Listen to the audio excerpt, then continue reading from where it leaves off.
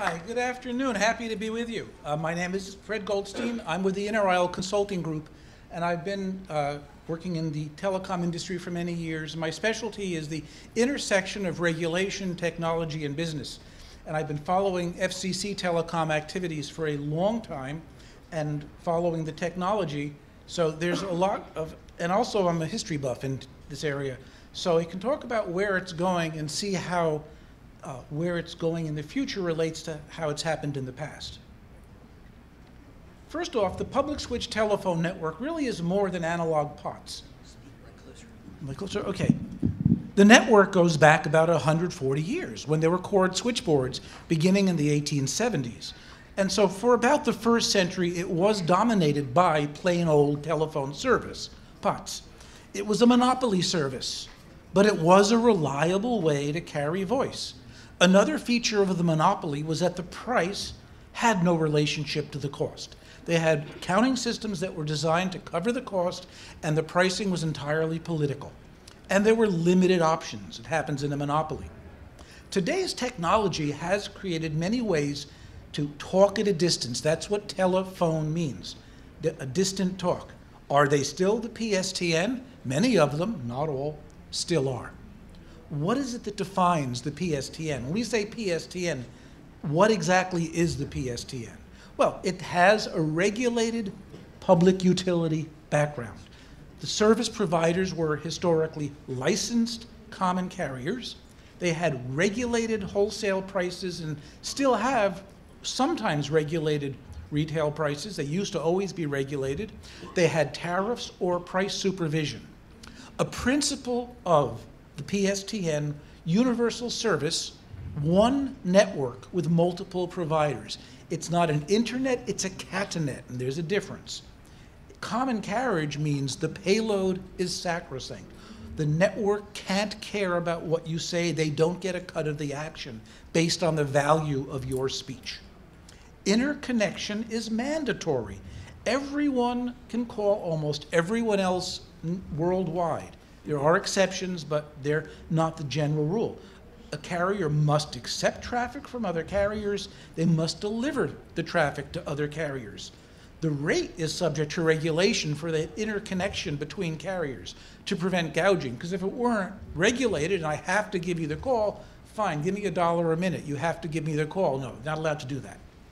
The government-regulated namespace. Telephone numbers are a name. They started off as an address space, now they're a namespace. But the government owns it. What is not the definition of the PSTN? Well, it's changed in a lot of ways since 1876. So there are a lot of things that aren't definitional. The protocols, human or machine mediated, it was operators, humans, running the network for the first 50 years in the Bell case and even later in some locations. The transmission technology has changed. The switching technology has changed. It's gone back and forth between monopoly and competition multiple times. It went from electromechanical to computer control. It's gone from all fixed to largely mobile. Those are still PSTN. And another thing about the PSTN is that they have backwards compatibility. The current generation and the previous generation, they overlap. Insulated wire. I was pointing out one of the big improvements around the beginning of the 20th century, instead of having all those wires separate from each other on cross arms, building big bundled insulated cables was a big deal technologically. A lot has changed lately. The internet itself, which is not the PSTN, is more important to commerce and many individuals than the PSTN, but they are complementary. If your house were on fire, would you call 911 or send an email? The PSTN is designed for quick, reliable connections. The internet is catch as catch can. Non-PSTN voice applications do operate on the internet. They are an alternative. Skype, FaceTime, BlackBerry Messenger. Users carry on many conversations without using the PSTN.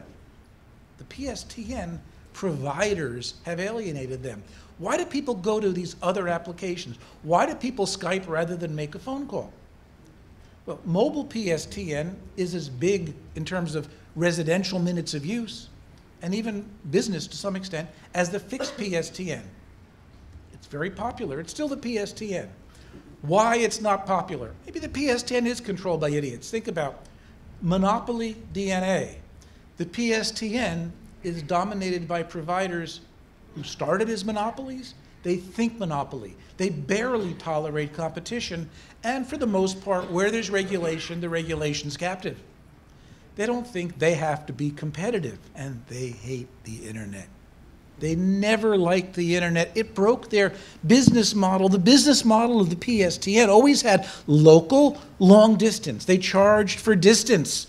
The internet took away the profit, which was from distance. So they really hated it, and they still do, even though they pay lip service to it. The two biggest US carriers, AT&T, the faux AT&T, it's really Southwestern Bell that bought the rest, and Verizon, which is really Bell Atlantic, they care about mobile. That's where their money is going, their investment. They're not doing much with their fixed networks, except trying to shut them down. Regulation is captive. The states have passed laws. Our friends at ALEC put a model legislation in, many states have passed, to free the incumbent telephone companies from state regulation of rates or service. They start with the assumption that it's so competitive it doesn't need to be regulated. Then they stamp out the competition. Some regulators just don't care, even though they have authority. And the FCC's had this attitude for the past 15 years that some future technology will always fix things. That even if there's not any real competition now, you know, maybe, anyone remember broadband over power line? They actually use that as an excuse to deregulate access to fiber. Because after all, there'll be BPL as a new provider. I really think their model is that subspace communication, you know, in Star Trek communicators, is going to come along and be the ultimate competition, and therefore we don't need to regulate those pesky old copper wires that still have a monopoly of access to most homes. The short-term victories against competition that they've won in the past 15 years to shut down competitive voice providers in many cases, shut down competitive internet providers in many cases, may have led to long-term losses. There's a short-term thinking. Now, another feature of the PSTN, the whole regulatory model, I mentioned they don't like the internet because it broke their long-distance model. But this goes back to 1929. There was a Supreme Court case, Smith versus Illinois Bell, and it defined the local telephone network as being partially interstate jurisdiction. The FCC, well, it was in those days, it wasn't the FCC. Long distance, you know, $1 a minute was worth, in today's terms, $1 a minute in 1929. But for a businessman making a big deal, call Chicago to New York, pay whatever it costs in order to finish a deal. If you ever watch Boardwalk Empire, when Nucky, this is the 1920s, and Nucky would pick up the phone and call Cuba, you know, that was possible, but it was not something anyone with less resources than Nucky could have done, right? And so as long as you're only dealing with rich folks, Smith was the Attorney General of Illinois and a populist. And so he wanted to lower phone rates by putting part of the bill onto the federal jurisdiction so that long distance would cover part of the cost of local service. That was a great consumer victory in 1929, but now that tail wags the dog. Regulation has been based on subsidizing local POTS lines from long-distance revenues. Well, then along came mobile phones. You can't locate, are they local or not? So they're not subject to the same charges. 1996, they changed the rules for mobile. Well, of course, in 1996, mobile was again a rare luxury, you know, very small impact. Wireline will still continue to pay. Well, now what we've got is that most people are using mobile because it's not subject to those rules. And so the tiny percentage of people who still use POTS lines are being gouged because those long-distance calls, and that can be 2 towns away, are treated as a luxury still, paying a tax to support the basic rate, which is why people have gone to cut the cord all mobile because they don't get gouged on it. Why do we continue this? The Bell companies don't get that money. The rural phone companies, in the US, it's about 2% of the total business. The rural phone companies still depend on long distance. They're called switched access charges. The minutes of use a long distance company pays to deliver a call to them. And so all the rules are still based on keeping them alive on that basis. Being phased out, largely phased down from where it was, but the structure is still in place to worry about what's local, what's long distance. Let's look at monopoly. We assume, well, it was a monopoly before the Telecom Act, now it's supposed to be competitive. The PSTN was competitive starting in 1893. Bell patented the telephone in 1876, had 17 years of monopoly, but in 1893 it opened up and independent telephone companies happened. Bell, though, did control long distance. The loading coil, they bought the patent on the loading coil, which let the phone work well between 5 and 50 miles. And then they had additional patents along the years. They've always been strong in patents to protect their monopolies. The Kingsbury Commitment was a deal made with the Assistant Attorney General, Kingsbury, in 1912 that said, well, instead of having real competition, we'll allow the independent telephone companies to connect to our long-distance network so they can make toll calls, not local, but toll calls across our network, and in exchange, we will not buy them up unless they go bankrupt. So we ended up with this structure of a patchwork of phone companies. So you had the Bells in the cities and the independent phone companies in the country where the profit margins were lower. And so most of the countryside and some smaller markets, Lincoln, Nebraska, Rochester, New York, were non-Bell markets, but almost all the big cities were Bell markets. By 1934, the remaining competition had all gone out of business. So it allowed a de jure monopoly. It assumed the telephone industry was a monopoly. Regulated rates. And they regulated, the monopoly was on everything. The telephone handset. Remember, you had to rent your phone. You couldn't have a modem without a 103 modem, 300 bits per second. Anyone remember what that rented for in 1968? Standard bill? Huh? $90 a month. I think it was 25 for the Model 103. But the higher speed modems would be 90 and up. So just to have, there may be an exception in some states though. Acoustic couple. Well, those weren't acoustic. Those were actually direct plug-in. But acoustic couplers were not, well, they did exist. One of the Bell companies decided to challenge acoustic couplers. In 1968, they lost the case. The Carter phone device was an acoustic coupler, not for data, for offshore radio to telephone interface, acoustic. And the FCC ruled that that was okay, and that in fact other terminal devices could be attached to the network, that it shouldn't be a monopoly anymore. They cried in their beer grandma would not be able to afford a phone if they couldn't make the monopoly profits renting luxury items like princess phones, telephones that were not black, answering machines, which Bell paid $400 for and rented for many dollars a month, mostly to movie theaters to play the recorded announcements. Didn't have answering machines at home because Bell companies didn't, rent them cheaply. So they cried in their beer when answering machines came out, because now the call completion rate went up. Someone dialed a long-distance call, no one's home, the answering machine answered, they got their money for the call. They didn't want that to happen, they cried all the way to the bank. That's very much the history of the telephone industry, crying all the way to the bank. In 1969, the MCI decision opened up private line competition that Microwave Communications Incorporated built a microwave network from Chicago to St. Louis and wanted to rent it to people. And the Bell system said, oh no, you can't rent that, we have a monopoly. The FCC said, no, private lines can be competitive. And that expanded too into long distance. The modified final judgment, which was called divestiture, in 1984 took effect, broke up Ma Bell into AT&T, the competitive long distance and equipment company, and the 7 regional Bell operating companies that were the local telephone monopolies. The assumption was these poor little baby Bells needed protection because all the money was in long distance. But the structure was that the monopoly was able to charge minutes of use to all the long distance companies and gouge monopoly profits out of them. So the Bells cried all the way to the bank. MCI is dead. It's owned by, its assets were acquired in bankruptcy by Bell Atlantic, named itself Verizon. AT&T is dead. Its assets acquired by Southwestern Bell, which decided to use the AT&T brand name, right? Sprint still carries on as a separate company, but it's mostly mobile. So big changes. That was supposed to have monopoly in local. In 1984, long distance was deemed naturally competitive. In 1996, local was deemed competitive too. It broke up the de jure local monopoly. States would not authorize local telephone competition. Some did. New York did. Massachusetts had just begun to do so. But Telecom Act opened up local competition.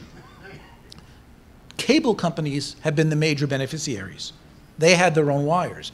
Telecom Act says the bells are supposed to rent their wires to competitors, but between 2001 and 2005, the FCC whittled away all the rules that the previous 5 years had been passed.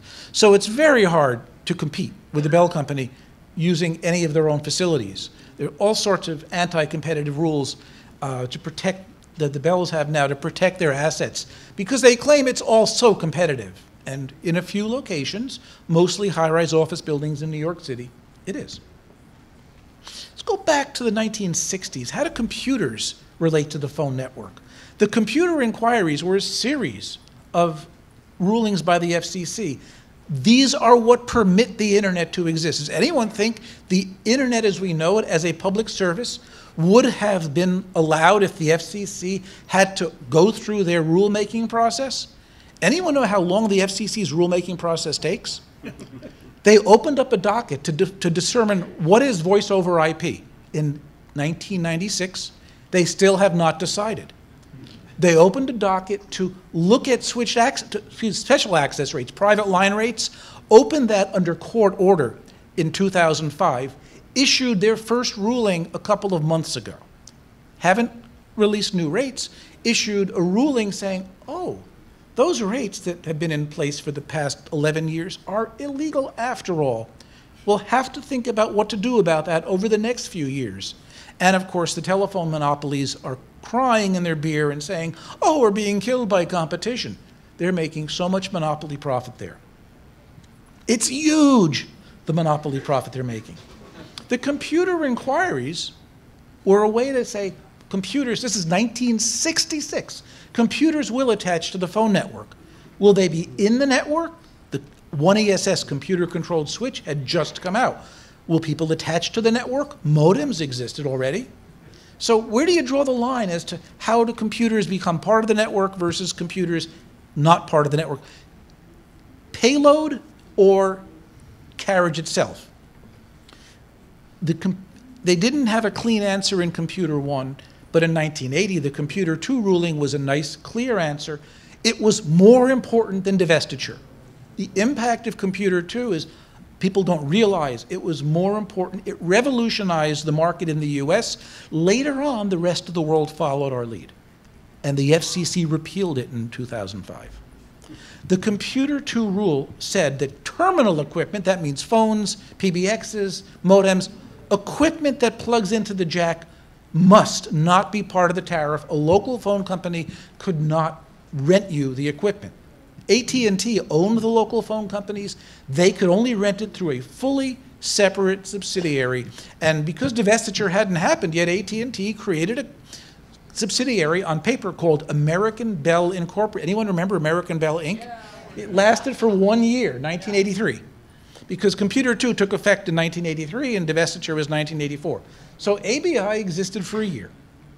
And they defined in Computer 2 a very critical distinction, something called basic service, that's raw telecommunications, moving the bits unchanged. Enhanced service is the stuff done in the payload. And the Bell companies were barred from offering enhanced services except through a fully separate subsidiary. So anyone could attach the same terms that the Bell's own subsidiary could attach. Online data services took advantage of this. Modems could attach. They were enhanced services. They didn't have to pay long-distance access charges, which voice long-distance had to pay. That was the point of Computer 2. People don't realize. To draw a line between the long-distance competition had only been authorized officially 1 year earlier. 1979, the NFIA rulings created switched access. They didn't want to lose that to people plugging in long-distance companies, so the rule for Computer 2 was, well, if it's voice, it's basic, it's long-distance call. If it's a computer protocol, anything, it's enhanced, not a long-distance call. That was the whole point. And That's still jumbled. No one remembers that, and that's why we have all this talk, oh, VoIP is enhanced. Bull effing you know what. If it's just plain long distance using VoIP, the Bells are using that as an excuse. We'll get to that. It's basic. The 1987 modem tax. Anyone remember that when the FCC proposed, oh, well, the online service industry's grown up. They can afford to pay access charges, a nickel a minute to use a modem. That was the plan. Got turned down, lots of congressional pressure. Congressman Markey led the charge. They evolved, the online services evolved into ISPs. It wasn't that ISPs popped up. AOL and Prodigy and others, they started offering email, internet email. They started offering Usenet. They started offering web access. They morphed application by application over the 1990s until they became ISPs. The Bells always hated this, but common carriage rules require them to allow it. They don't control the payload. Since 2000, the actual wireline PSTN has been pricing itself out of business. The penetration of POTS goes down, fewer using POTS, more using mobile. So what do? They raise the prices. Did you learn that in retailing? Well, people stop buying it, raise the price, right? Well, only if you're a utility or the phone company. Well, if the price goes up, people go away, and it's a death spiral. They cut the cord. ILECs don't understand basic pricing. They think they're entitled to revenue. How much money do we want to make? Divide by the remaining number of customers, set the price. VoIP and mobile are both getting regulatory breaks. They don't pay the access charges that POTS does. The Bells, however, are making huge money. Most of their revenue comes now from special access. These are now under the new name the FCC adopted 2 months ago or so, Business Data Services, BDS. There's something kinky that reminds me of. Most of that is backhaul to the cell towers because cellular is wireless for the last 1,000 feet, right? Depending where you are, it could be a couple miles. But it's a wired network with a very long cordless cord. Cellular is still based on wire, and it's fiber nowadays, most cases, and many cases still copper to smaller cells, and it's still monopoly priced. They gouge the smaller celcos, right? Verizon does one deal for Verizon Wireless and another deal for Sprint. They cross-subsidize their affiliates that way. Verizon Core, the wireline company, installs fiber dedicated to its own wireless. They will not do for T-Mobile or Sprint, or even AT&T. Although with AT&T, I always think Verizon and AT&T have a little back-scratching in their own territories. Data circuits used by businesses and ISPs are part of BDS. So this is the money. And the revenue, because many of these have been deregulated, the FCC 10 years ago said, oh, you don't have to tariff these anymore, just they're unregulated, there's so much competition, the market will take care of it. So the revenue doesn't even show up on their books. They go to the state regulators, oh, we're losing money. They go to the Wall Street investor, oh, we're making great money. They talk out of both sides of their mouth. The public switch telephone network does continue unabated as a wholesale service to interconnect all the carriers. It carries billions of calls. The tandem network of tandem switches interconnects the wireline and wireless carriers. Those have been modernized in recent years. They do support VoIP. The newer ones, not that they'll let a competitor use it, but they do support it. There's modern switches like Sonos networks replacing the old 4ESSs, which are gone. Interconnected VoIP providers have to buy their access from a CLEC, which is a competitive local exchange carrier, is a true PSTN carrier. They interconnect by the rules. They go to each other. They connect to the tandems. Problem is that the long-distance business uses least cost routing. There are many long-distance companies, and they quote prices to every destination. So they go to the cheapest one. But they're actually forming routing loops because each one's he's the cheapest to there, he's the cheapest to the different contracts, and the call never gets through. This has been a problem. I've worked with some rural carriers, so they discover they literally can't get through, and you have to convince somebody to change the routing.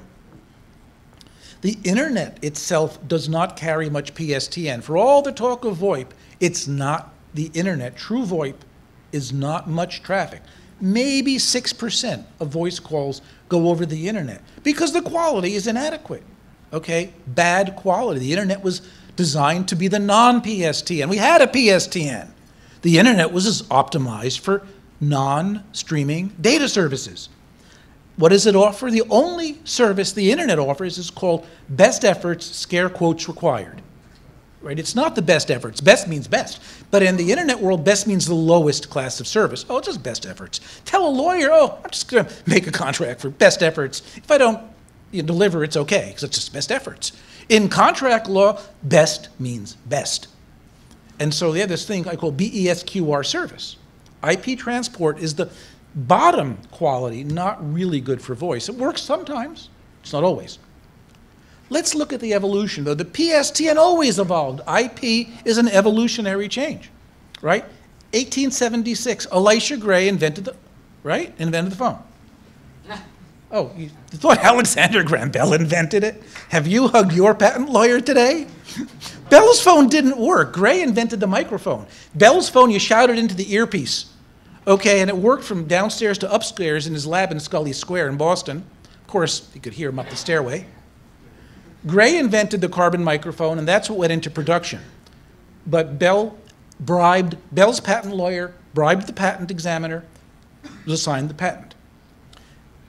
In 1893, Allman v. Strowger invented the dial, automatic dial, so it didn't have to go through a cord switchboard.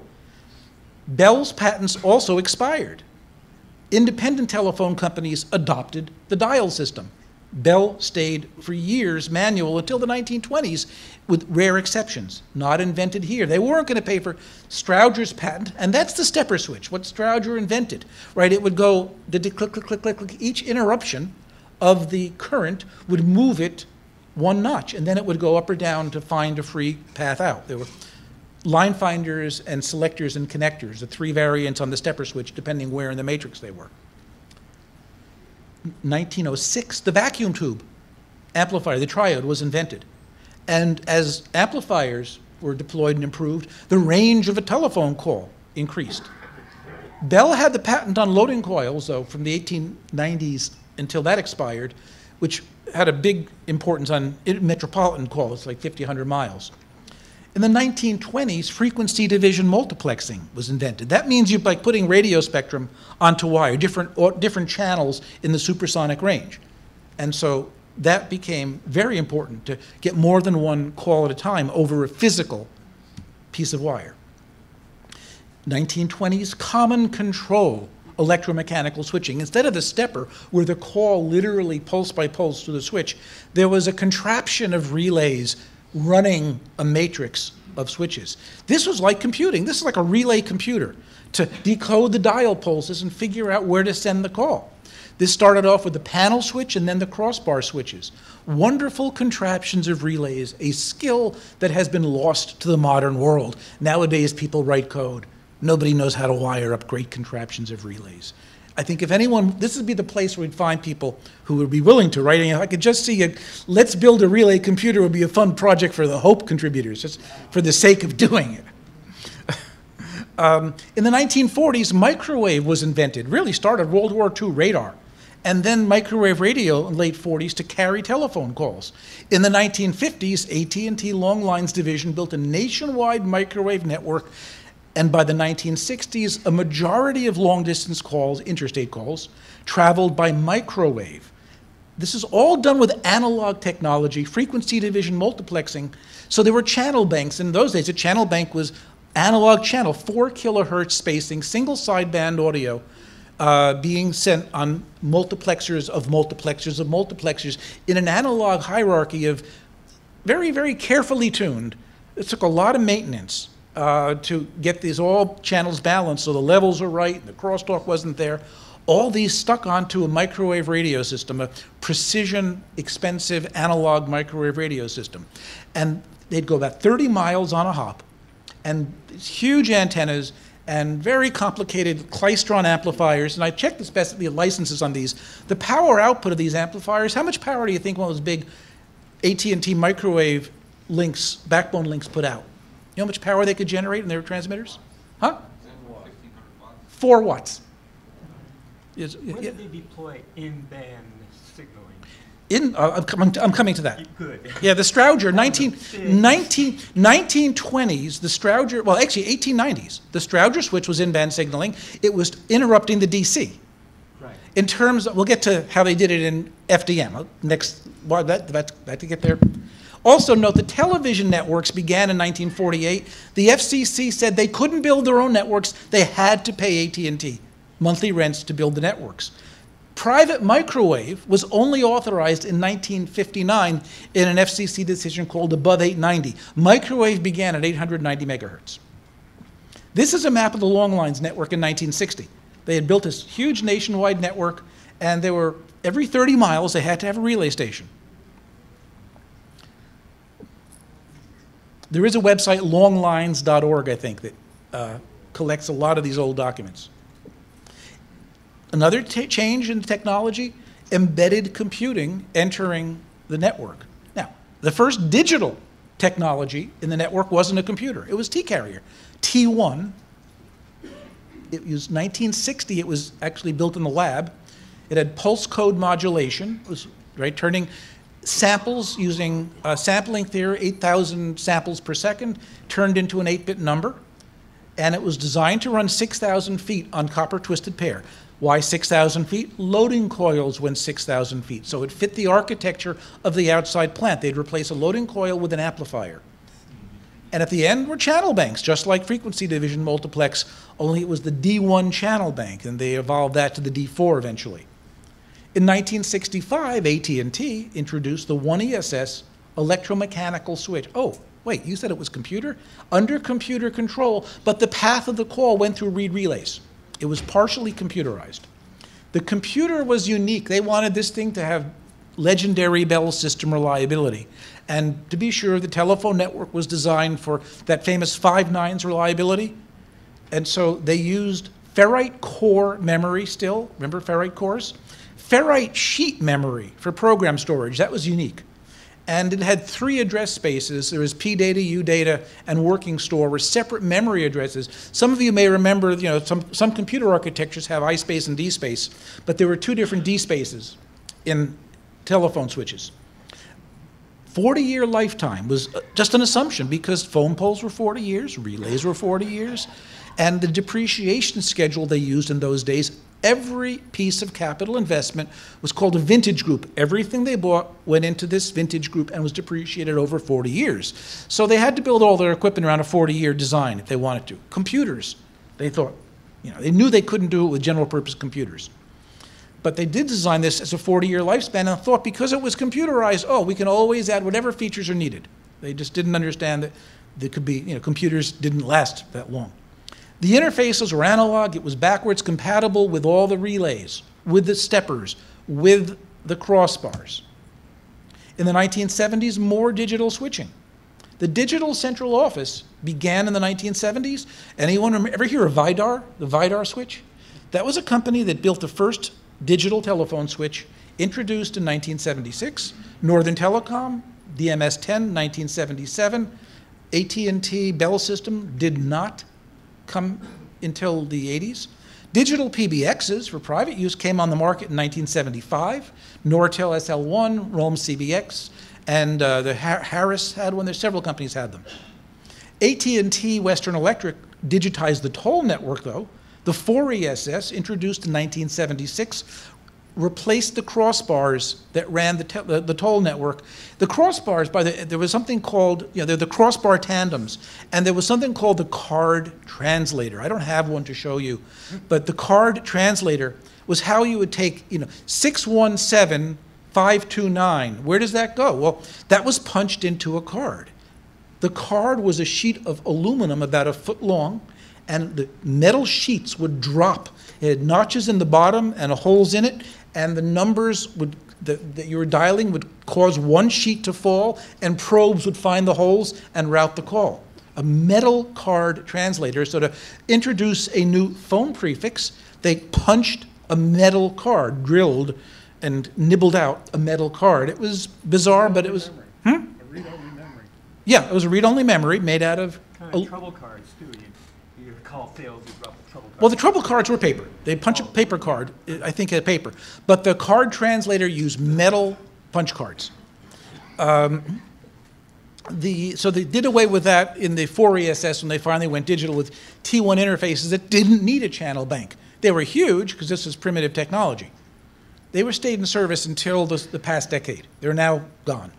Ma Bell didn't have local digital, the 5 ESS, until the 1980s, and it has, and they're still in service, thousands of 5 ESSs. They were built to last 40 years, and frankly, they were built like the proverbial brick you-know-what, and they do last, but the analog POTS lines plugged into an analog crossbar, because in 1980, the codec, the function of analog to digital conversion looked so expensive, they had to invent a type of semiconductor, the gated diode exchange, gated diode crosspoint, that could interconnect these high voltage 90-volt ringers to these expensive codecs. Now, of course, the codecs are everywhere. It's a bizarre architecture. And there are thousands of these early DMSs and ESSs still in service. But the companies who made them, Nortel is history, Western Electric, which became Lucent, is history. Now they're, Western Electric, legacy. Anyone know who now owns the 5 ESS? What company? Nokia. Of all places, it ended up Nokia. They got Microsoft to buy their losing phone business for more than it was worth, and they bought up the residuary of Siemens and Alcatel, which included Western Electric. Signaling, how you send phone numbers down the line, has evolved. Trunk signaling was originally dial pulses, click, click, click. How did you send a dial pulse? Well, everything on an analog circuit had to be done via tones. So you had multi-frequency tones came out like in the 50s. The multi-frequency tone generator. The single frequency came out earlier than that using 2600 hertz, or 2400, but 26 became the US standard. So a 2600 hertz tone indicated this line is on hook. So in the frequency division multiplex on those microwave networks, an idle channel was one indicated by a 2600 hertz tone, right? That had interesting in-band properties, and a certain whistle of a certain serial happened to be that frequency. Also, pulse signaling was sent as 20 pulses, or 10 in some cases, but on the toll network they could send 20 on the toll switches. 20 pulse per second, beep, beep, beep, beep, beep, beep, interruptions in that 2600 hertz tone. Actually, it wasn't interruptions, it was sending the on-hook that was interrupted to go off-hook and then send the dial pulses. But it's true that when the trunks were unused, they're all sending 2600 That's to right. each other, and if it fails, the 2600 goes away, then they can detect it and go fix it. That's right, that's right. Having a tone there was useful for maintenance purposes. So it was a good idea with one minor problem of security. And so then they introduced common channel interoffice signaling, which is sometimes called signaling system 6.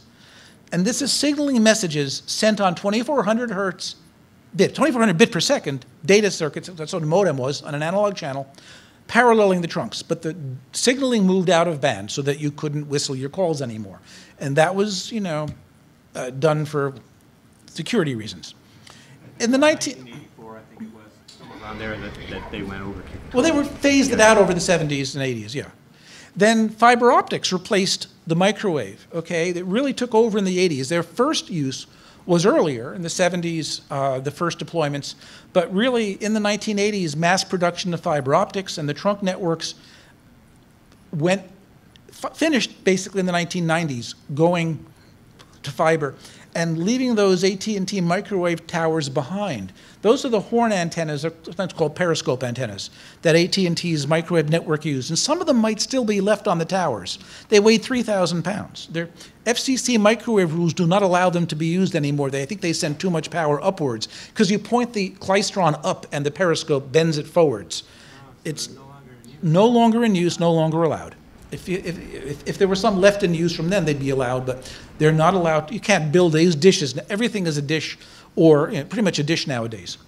But the towers are still widely used. I mean, American Tower has bought up a bunch of those, right? They're cell towers. They're great towers. They're all over the place. Here's the business problem: introducing fiber. The whole business model of the phone companies was based on scarcity. Long-distance trunks were expensive and scarce. Now we have near-infinite capacity. Just need more capacity on fiber. You add what are sometimes called optronics. You could add more lambdas, more light wave colors.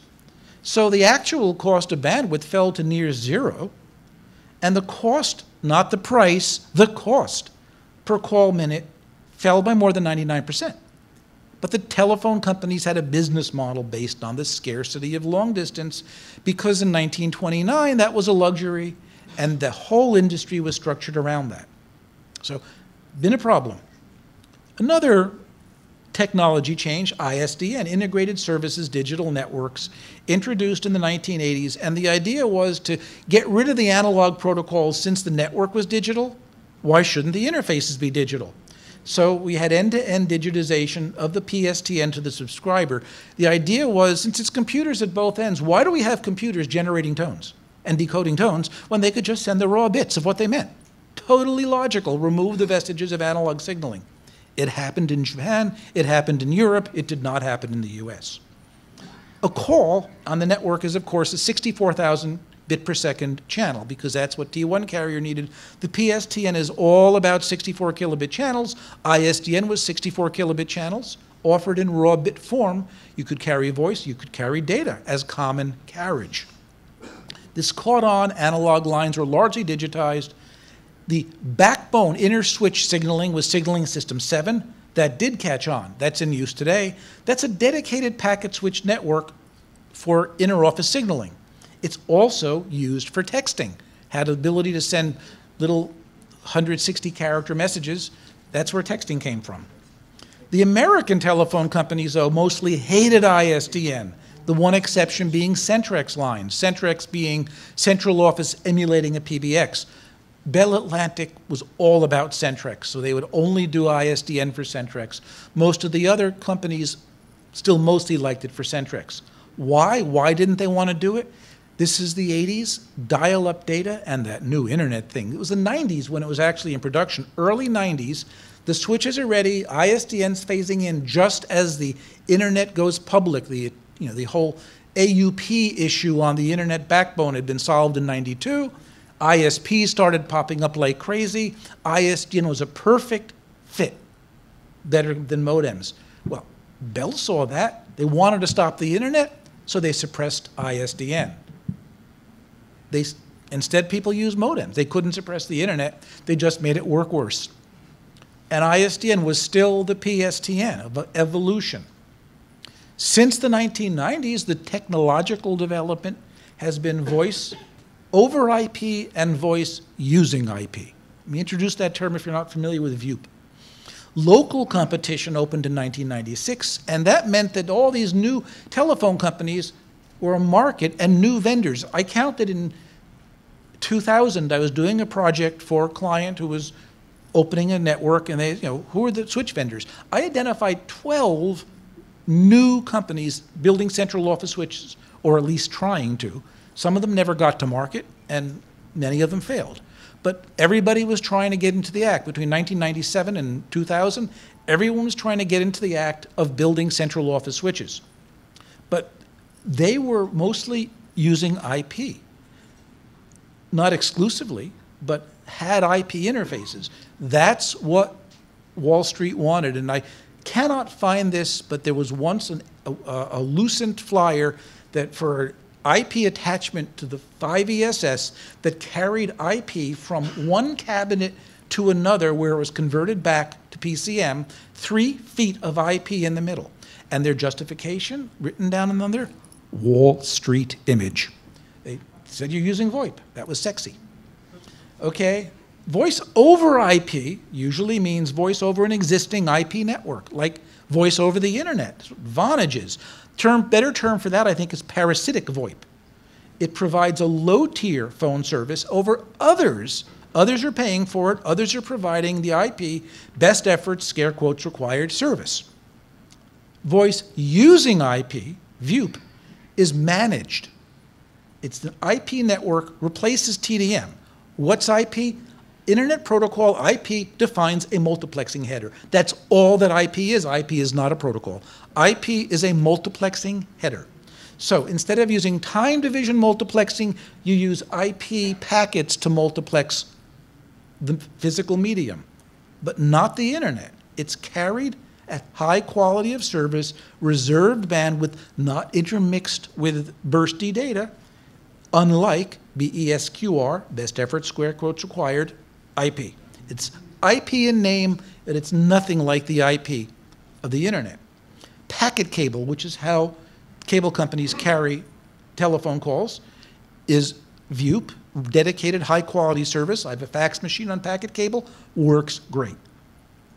Voice over LTE, which is being phased into the 4G mobile, is largely VoIP. It's, again, carefully managed IP. Fios and Uverse sometimes use IP for the voice service. Again, it's managed, it's not internet.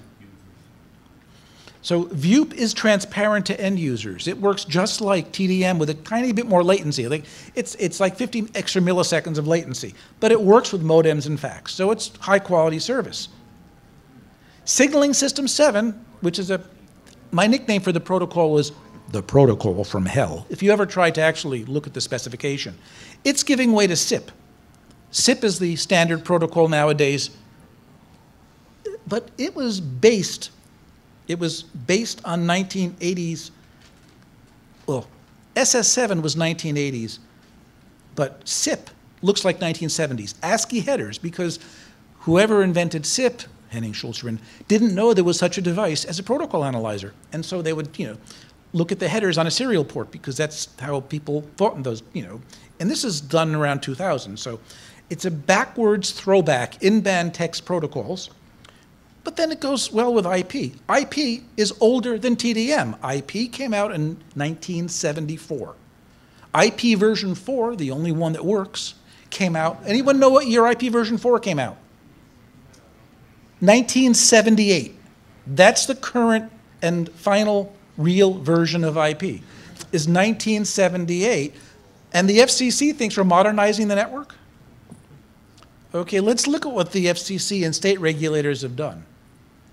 They introduced something called price cap regulation. Instead of the rate of return system of utilities, in the rate of return, a telco was entitled to earn a profit margin on their rate base. And rate base was the undepreciated value of their plant.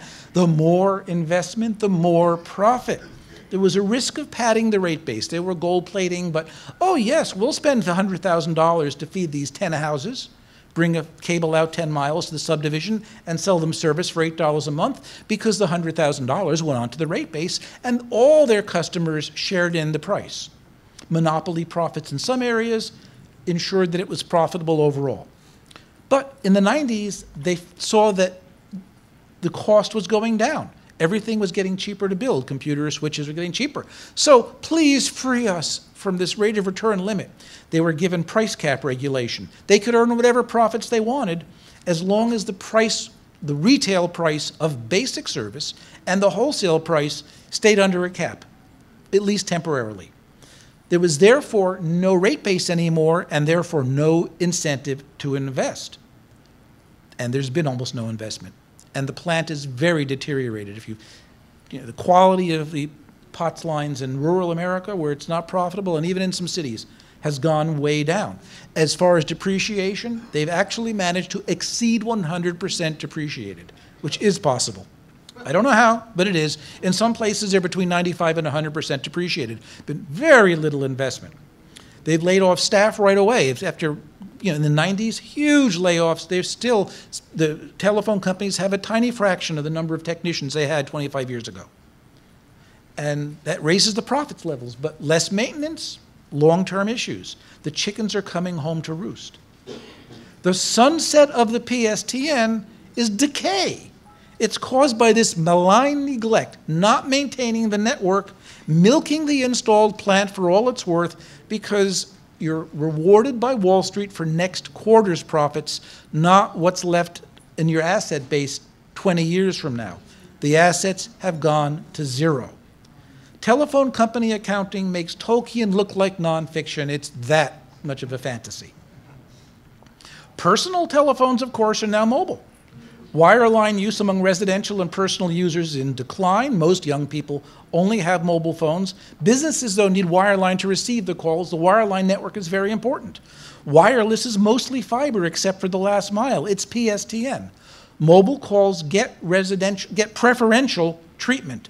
Bill and keep, no inter-office charge for intra-MTA. MTA, major transport area, 50 of the 50 areas in the country based on Rand McNally's commercial atlas. So greater New York up to New England, local call on mobile only.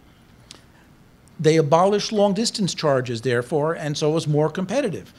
Mobile's also more profitable. They upsell you to the data services. People value mobility. AT&T and Verizon push it instead of wireline. People are willing to pay more and pay for a block of byte rates for mobile they wouldn't pay for on a wireline service. And mobile devices are sexy, right? But as they're toys, but they suck for talking on. They have terrible voice quality for the most part. You've got generations who mostly text. The kids now, because they don't know what a phone call is supposed to sound like. They don't know. The PSTN sounded good in the 90s.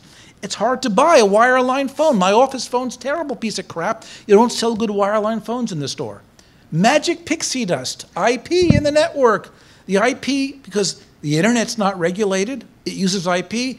Don't regulate us. We're IP. Oh, except now they regulate the internet because the network neutrality advocates didn't know what they were asking for. But the regulators don't regulate the telecom. Well, they sprinkle this IP magic pixie dust into the PSTN. And IP is a multiplexing header. In the FCC's world, they don't know transistor. Oh, well, the transistor radio is one thing. Everything with transistors is a transistor, right? No. IP is many things, like transistors. What's coming next? The FCC has an open docket called Sunset, or Tech Transition. Technologies, IPs can use IP internally. ILECs can use IPs internally. Well, they've been doing so.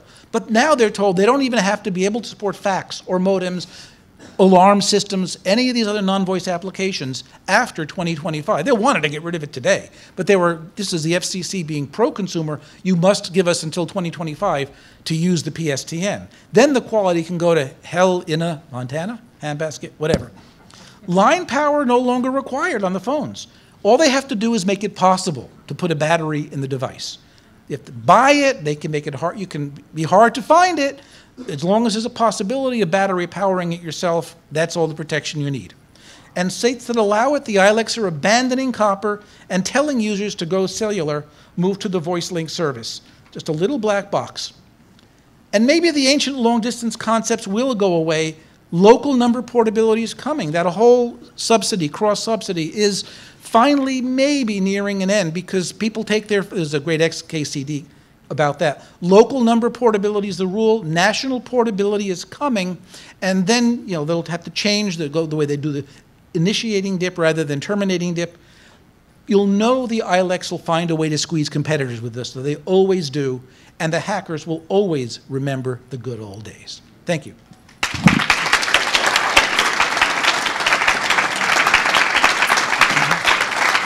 I know time is tight. Any quick questions before the next person comes up here? We have only about 1 minute. 1 minute, yeah. What's inside the enormous central office buildings that used to house all of the interface to your Twisted Bear? There's a D-slam on every corner now. Right. It's a lot of empty space. It's just a big empty warehouse. They could be in the data. If they were smart, they'd go into the real estate business. They've sold some off. In New York, they have. I actually work for a large island. Yeah. And that's exactly what we're doing. Yeah, it's data space, but many they aren't even using. 2 minutes left. 2 minutes left for any more questions? I knew I'd see you. Any more questions? Oh, is ISDN still being provisioned? No. Actually, ISDN basic rate is no longer available, the retail 2B plus D lines. Some of them are grandfathered, but they're no longer being made available. But primary rate caught on, and therefore the standard PBX trunk is primary rate, and that is still available. Okay. And the CLEX can provide that too. Sure. Acting housing is up next. We're going to have to get the next talk in here, but you're welcome to stand out back. Okay. Yep. Let me just put myself away. Absolutely no rush to leave. Oh, yeah. Other than maybe right here. Yep. Oh, no, I'm giving the space up. The next guy. Okay. Disconnect.